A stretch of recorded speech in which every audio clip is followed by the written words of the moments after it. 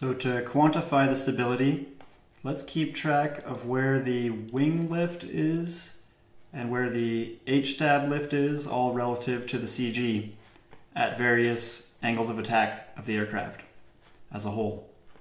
So we have this sheet here where these constants up here, these inputs are constant. So let's say we're designing for this airspeed, this total weight. We have this density and gravity, and this is the wing and the HStab. So the chord and span and dihedral are not changing, and we can put any angle of attack here. So if we adjust the angle of attack, what this is just a interpolation of the airfoil data from the other sheet back here of coefficient of lift and data like that. So this forecasts or interpolates for the coefficient of lift at this angle of attack. So we can adjust that and see where we are along the coefficient of lift curve. This is all assuming an infinite aspect ratio, so we're not going to adjust for the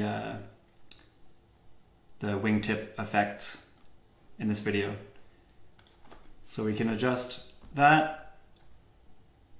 It finds where our center of pressure is as a percentage of chord. That's also interpolating from the airfoil sheet that we created in the airfoil series. It's going to calculate our lift as a function of the coefficient of lift of the wing, the area, and we're multiplying by the cos of the dihedral, so that we just adjust for that effect as well. The moment arm, that's going to come from, so we're going to move where our lift is at using the knowledge of where the center of pressure is on that wing, and then measure it in SolidWorks where how far the lift is from the CG. So the moment is just the lift times the moment arm, and with a standard of positive being a pitch up moment. Same thing for the HStab, although for the HStab we can take note in SolidWorks that, so because the HStab is an inverted cambered airfoil, our measurement for the HStab, the angle of the HStab, is going to be the opposite direction as the measurement of the angle of attack of the wing, so that when we change, let's say we change angle of attack upwards, that would mean that the lift becomes more negative, more downwards. So there's a negative in the lift calculation here just because of that. The moment arm is where that lift is at.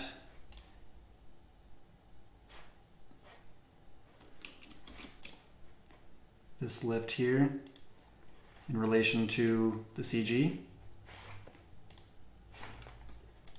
and the moment again is the moment arm times the lift.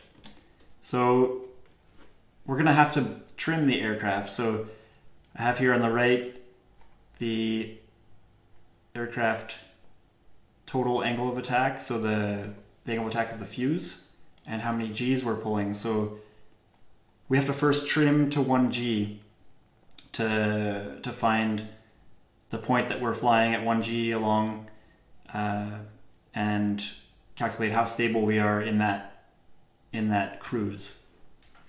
So we know that we have 55 pounds of weight, so we're going to have a sum of 55 pounds of lift and HStab downforce, and we're going to have also a sum of 0 torque about the CG.